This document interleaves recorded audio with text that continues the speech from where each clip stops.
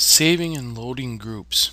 We can save a group as a Revit extension, or we can save it as a family extension or as a group.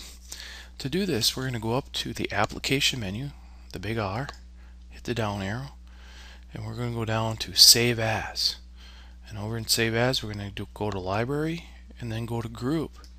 We click on this, we'll get a dialog box.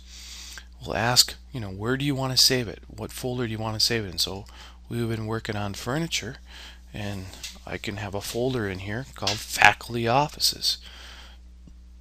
Then I can have a file name here for the group, and I can say which group do I want to save.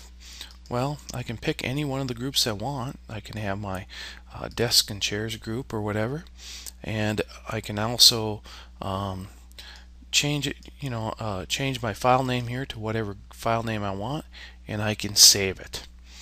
Now, when I save these groups, I basically want to save it to somewhere on a server or on your local hard drive on your laptop, and then that way you can build in folders with additional informations of groups. So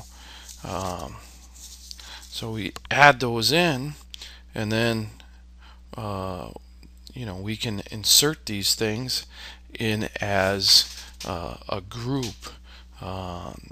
Later on, we can go and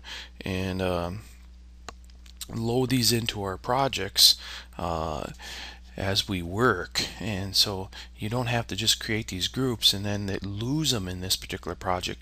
You can use them in other projects later on.